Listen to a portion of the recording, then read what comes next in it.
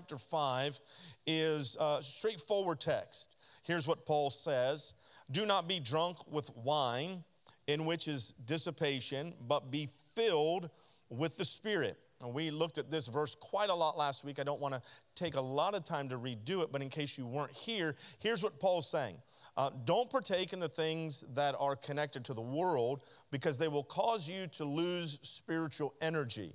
That's what dissipation means, to lose energy, to lose power. But be filled with God's Spirit. And that verse, be filled, in the Greek means to be being filled. In other words, you don't just get filled once. God in his infinite wisdom realized that we would need regular, consistent help. And so he provided a way for us to be filled over and over and over again. And so we looked at 6 characteristics of what it means to be filled with the Spirit, because during these 40 days after Jesus was raised from the dead, he talks a lot about the work of the Holy Spirit in the believer's life. And so 43 days that changed the world is the day he gave his life for us, the death, burial, and resurrection, and then the 40 days after his resurrection when he taught about the kingdom of God. He taught about the Spirit of God. He talked about the love of God and the forgiveness of God, the power of God. And so there are 6 things that I want us to look at over this series. Last week we spent time talking about that when we are filled with God's Spirit, one of the characteristics is that we'll get power for life. Acts chapter 1, let me just remind you of it. Acts chapter 1, this is Jesus speaking, and he says this, but you shall receive power. Everybody say power. You shall receive power when the Holy Spirit has come upon you. And you shall be witnesses to me in Jerusalem and in all Judea and Samaria and to the end of the earth. Here's what he says. In order to serve me, in order to witness of me, in order to proclaim the good news to others, you've got to have power. You can't do it on your own. Here's good news. He sent the person of the Holy Spirit, who was his exact duplication, replication, and replacement, to live on the inside of us so that we could have power for this life. And so we looked at that quite a lot, about what it means to have the power of God working in your life. This week I want to look at the attribute of unity, that when we're filled with God's Spirit, it will cause us to be unified with our brothers and sisters. Let me give you them all. I won't get to them all today. Unity, power, boldness, if you're writing them down, boldness, courage, and wisdom. I think that's 6. That's 6. Oh, no, I missed one. Joy. Joy and wisdom. Those are the 6 things that I see that Jesus discusses in these 43 days. In Acts chapter 2, we're going to look at this idea of unity for just a few moments together.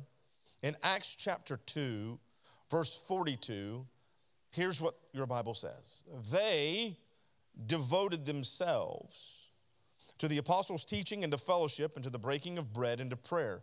Everyone was filled with awe at the many wonders and signs performed by the apostles. All the believers were together and had everything in common. They sold property and possessions to give to anyone who had need.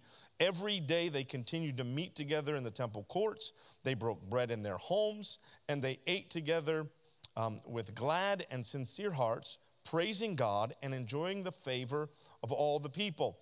And the Lord added to their number daily those who were being saved. Notice the first 3 words. They devoted themselves. They devoted themselves.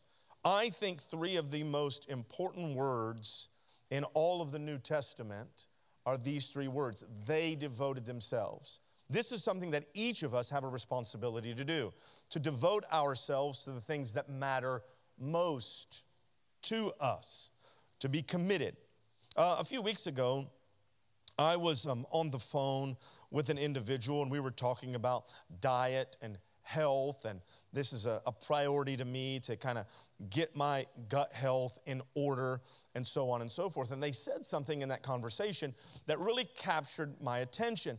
And it was in the form of a question. This was how I remember the conversation. It may not be word for word, but this was the impression or the essence of the conversation. The question was, are you really ready to make a commitment to change? Are you ready to make a commitment to change? And they went on to say, are you prepared to stop eating certain things that you enjoy? Are you prepared to face reality? Watch this, this made me mad. That you're old enough to where your body is responding differently to food than it used to. That hurt. Because on the inside, in my mind, I wonder if you identify with this. I'm 45, but in my mind, I'm still like in my early 20s. Like in terms of like how I think and energy and so on and so forth. But there are certain things that I do that my body says, oh no, you aren't. Anybody identify? The classic example for me is anytime I am out of town and rent a car. I don't know what age it happened, but I had to pay close attention at a certain age that by getting in and out of a rental car that I don't pull a hamstring. And it's so embarrassing. And the question was, are you committed to this? And I said, yeah, I'm committed. I'm committed. How many of you know that as soon as you commit to something, every demon in hell will come at you about the thing you committed to? When it's food that you've committed to, the Twinkie demon, the Oreo goblin, like you get help, supernatural it almost feels like, from these things. And it tests you as to whether or not you really committed yourself. And we were in Branson, and I had committed to change.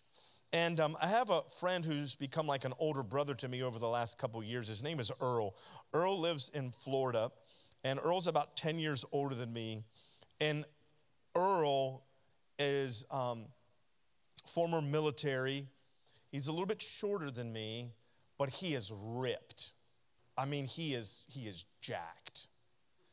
And he came to one of the meetings last week, and he brought 2 boxes, 2 dozen donuts he brought to the meeting. I thought it was rude. I'll be honest. I thought it was rude. I thought it was rude. He meant it to be polite, but I thought it was rude. And he knew I was making some efforts. And so what he did when there was a time when it was just the guys, he brought he's like, I got donuts. I said, I know, I saw. He said, are you going to get one? I said, no, I don't want one. He's like, you're going to eat a donut. I said, I'm not eating a donut, Earl. He's like, you are. And he went and he got a donut and he put it on a little napkin and he put it right in front of me. And I said, right in front of me. And I said, Earl, you are the older brother I never wanted. And he's sitting there with all of his muscles hanging out of his T-shirt. And I mean, his shirt's asking for mercy. I mean, it's just like about ready to rip right off of him. You know what I'm saying? I mean, he's everything that the Incredible Hulk is except green. You know what I'm talking about? Like, you need an image of this. He's like the picture of health. And this jackwagon is putting a whole-on donut right in front of me. He's like, you're going to eat that donut. I said, I'm not eating the donut. He said, you will eat that donut. I said, I promise you, I will not eat this donut.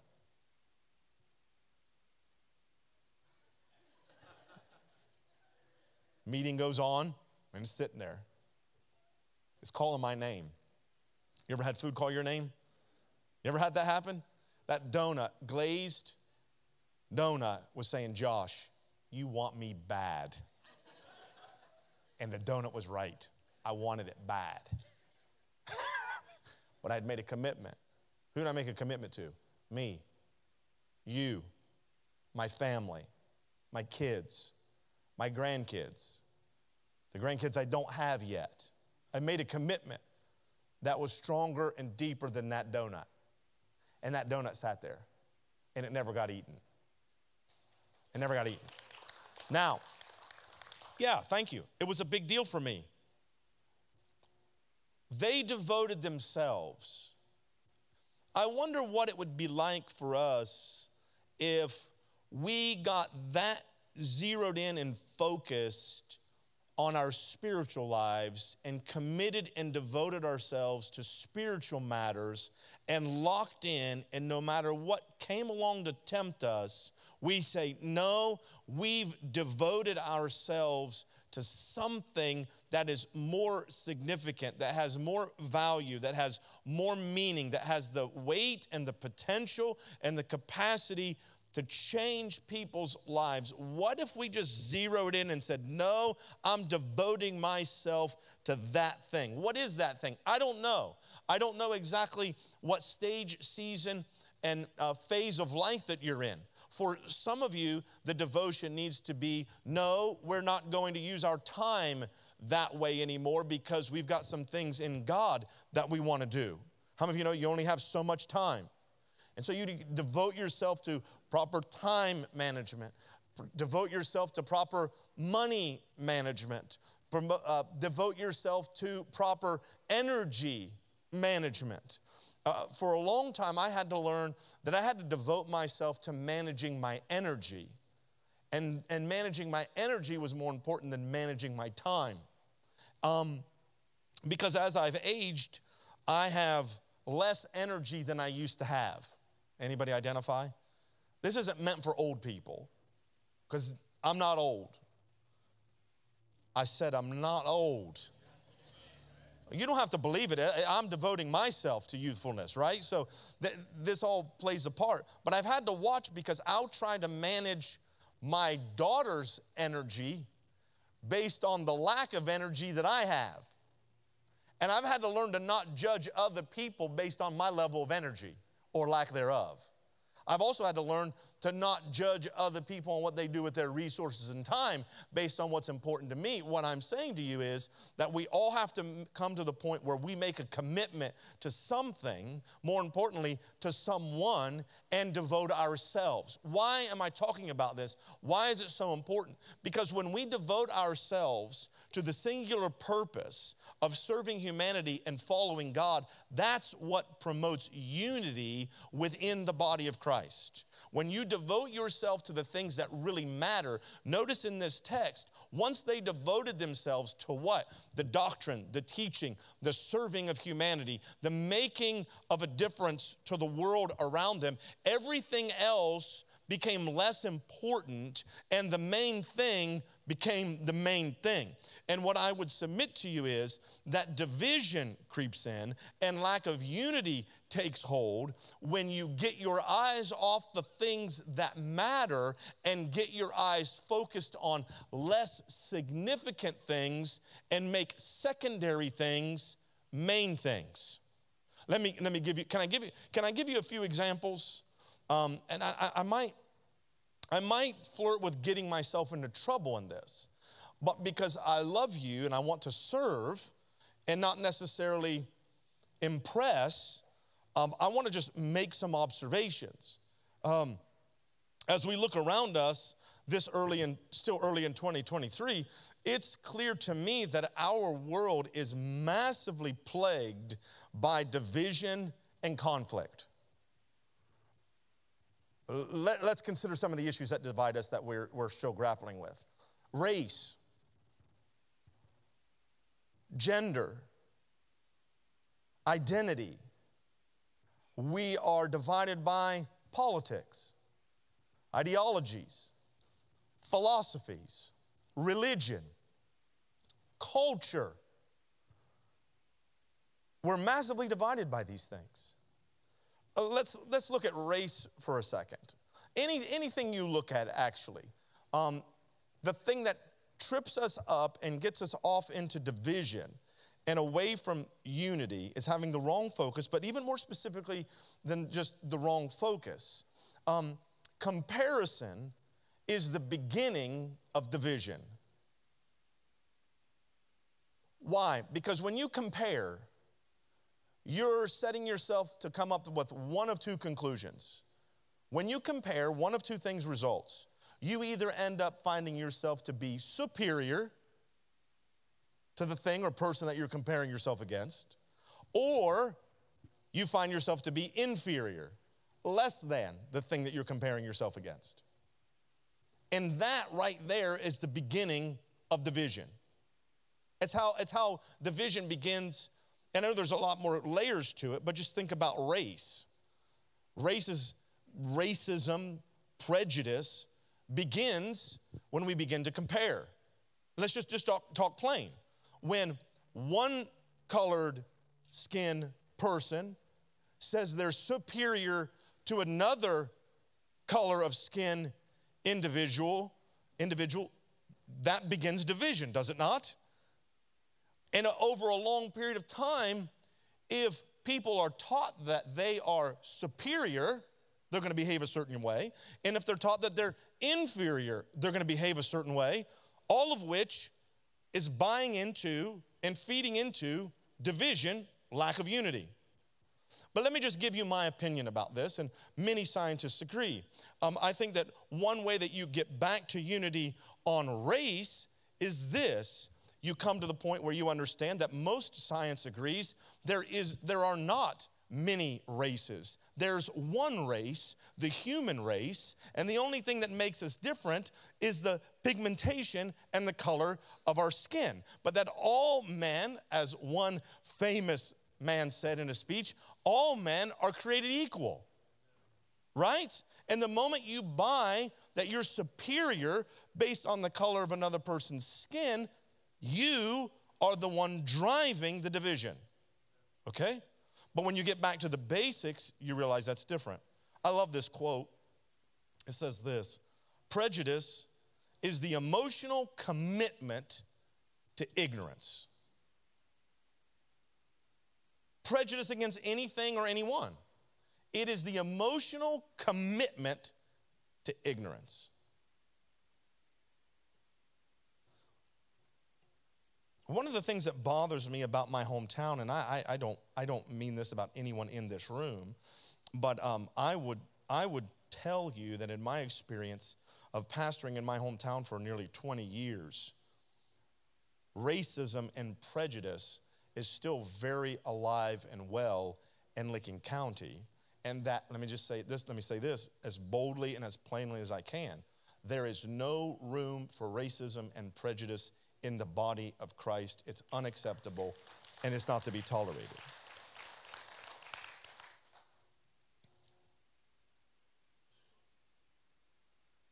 So back to the idea of division, race, gender, identity, all of those things. I'm gonna move on because I can feel the room's resistance, and I don't like preaching in resistance. It's no fun. But what if we were to set aside these differences that we have, whatever they are, and focus on what unites us? What if we were to embrace the idea that we are all human and endeavoring to be a part of God's family and live out the calling that He's placed on us? To do this, we have to recognize that our differences are not weaknesses, but they're strengths. That being different from one another is a strength, and that when we understand that, then we begin to see that diversity is a source of beauty. And it isn't meant to be the source of division and conflict. I know I've said this, but I want to say it again. Years ago, like over a decade ago, we had a few people that had come to me and said that they didn't like it that people with brown skin, black skin, darker skin than them and their family were attending church here. And that really upset me. That upset me deeply. Not only that they felt that way, but that they would have the whatever to verbalize it. And my assignment became not to be a champion of a cause, but to be the defender of unity and stop division at every turn. That's the assignment of the servant leader, is to make sure that the people stay focused on what God is focused on. And if we're busy fussing and fighting over other things, we're forgetting the main thing. That while you're upset about whatever you're upset about, and everyone in this room has the capacity and potential to be upset by things. Some of us are more obsessive than others about what we're upset about. And we get locked on it and we get fixed on it. And what I want to say to you is, whatever you're bothered by that's causing you to have conflict and division, I'd like for you to back up and realize one central truth, and that is this, that people in your neighborhood are slipping off into eternity without Jesus at the center of their life. And that is what ought to motivate you, inflame you, and cause you to be passionate. That is what should cause you to devote yourselves to something greater than these minor skirmishes and disagreements and these minor things that we're following off on social media rabbit trails. I have about a 25% of you with me, which is fine. Some of you might be thinking, why is this such a big deal? Because this is what's causing division in our country.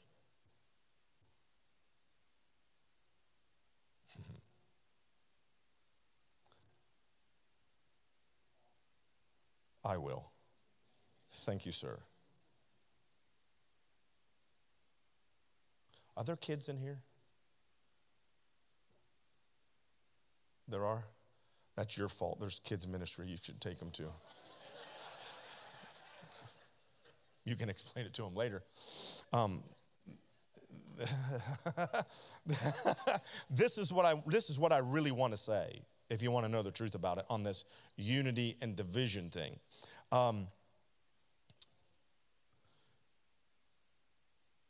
There are so many of us that have beliefs and convictions. And those beliefs and those convictions are distracting you from the real thing. You've bought a lie. I'm going to say a bad word, okay? I'm going to do it on purpose.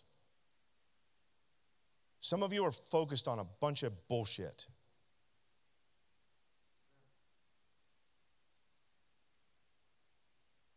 And here's the point I want to make by saying that. Some of you are more offended that I just said what you think is a profanity than people who are your neighbors and friends that are dying and going to hell. You're more offended by a word that a preacher said than losing a family member and friend off into eternity. And that's what needs to change to bring unity into the body of Christ. That's what needs to change. We've got to see the real thing. If this is your first time here and you love this, this is exactly who we are. It's so crippling to the body to have division riddle us and to be distracted by things and to find our identities in a political party rather than Jesus, the head of the church. That is where our identity ought to be found and sourced at the center of everything that we're doing. I need to close because if I carry on, y'all are going to yell for my resignation. And I'm not going to do it. You didn't hire me and you can't fire me.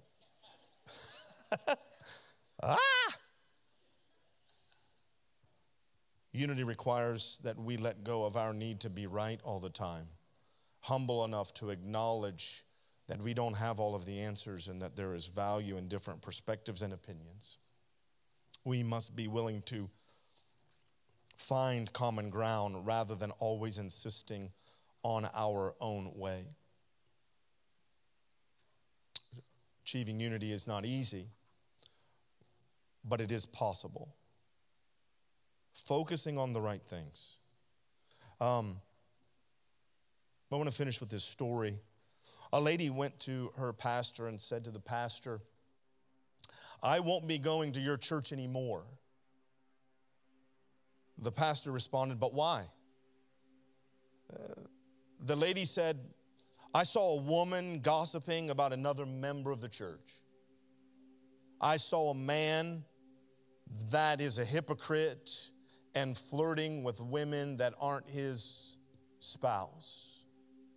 I observed the worship team living wrong, people looking at their phone during the sermon, young people that are disrespectful, amongst a whole lot of other things that are wrong in your church. The pastor replied, okay, I understand. But before you go, do me a favor. Take a glass of water, fill it full, and walk around the church 3 times without spilling a single drop on the ground. And then, after you do that, leave the church and revoke your membership if you desire. The lady thought to herself, well, that's too easy.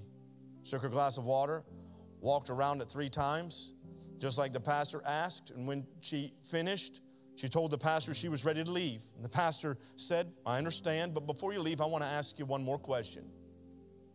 When you were walking around the church, did you see any women gossiping? And the lady said, no.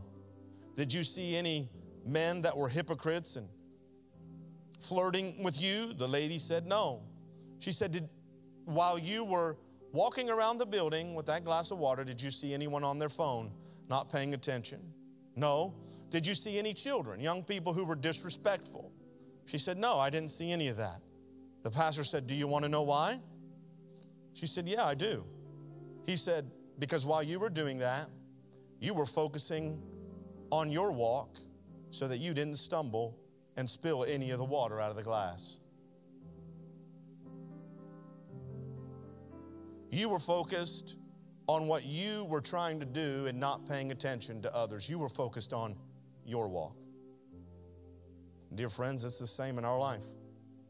When we're keeping our eyes on Jesus, we're focused on our walk. We don't have time to see and judge the mistakes that other people are making. We're focused on us. We're focused on doing our thing. We're focused on our walk. That's how unity comes. When they devote themselves. When one person at a time refuses to eat the donut. When one person at a time just says, here's what I'm supposed to be doing. It's not mine to judge how they spend their money or how they talk about me or how they talk about that person. That's their assignment, not my assignment. My assignment is to do what I'm called to do and to walk my walk. The question is, will we reach out and lend a helping hand and concentrate on our walk? Will we devote ourselves to that? Because I'm convinced of this. When every single one of us does that, division melts and unity appears. Because we've got one central focus, and it's Him, not each other. Because you're not called to look like other Christians. You're called to look just like Him. Have you ever felt like God doesn't hear you? That your voice hits the ceiling, like the heavens are closed? I've felt that way too. Hello, my name's Josh Pennington, and I would love to share with you how I navigated the dry seasons of life in my brand new book called When the Heavens Seem Closed. You can get this book anywhere that books are sold, online or at morelifechurch.com. I would love for you to plan a visit to worship with us any Sunday morning at 9 a.m. or 11 a.m. at More Life Church.